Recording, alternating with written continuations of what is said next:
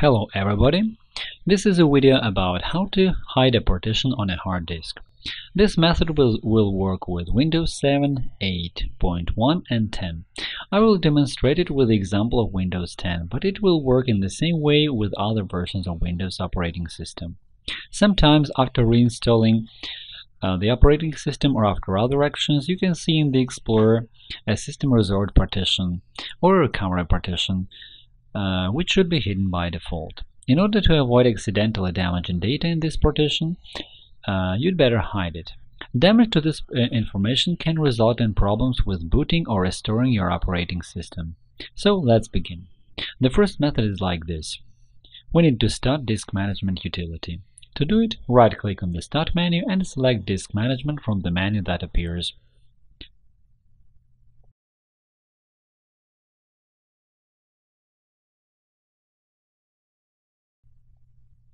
Disk Management utility is launched. We can see the list of disks and their partitions. For example, we want to take away the system reserved disk. Right-click on it. In the menu, choose the line Change drive letter or path. If there is no such line in the menu, then we will use the second method, which I am going to show you later. If you have such line, click on it. And then click Remove in the window that appears. Click Yes, and the partition disappears from the Explorer. If there is no such line in the menu, it's time to use the second method.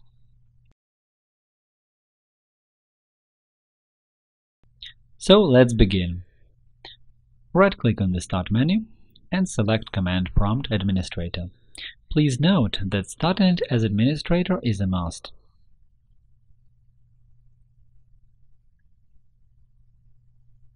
The command prompt is ready. Enter disk part,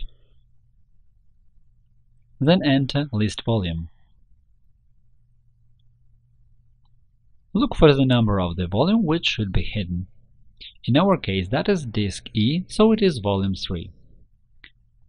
Enter select volume 3.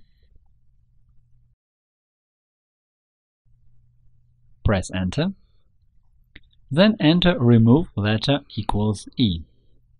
E is the letter of the disk which we want to hide.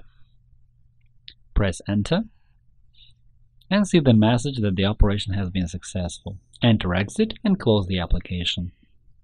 Now check it. As we can see, now the Explorer does show the system reserved disk. That is all for now. Thanks for watching.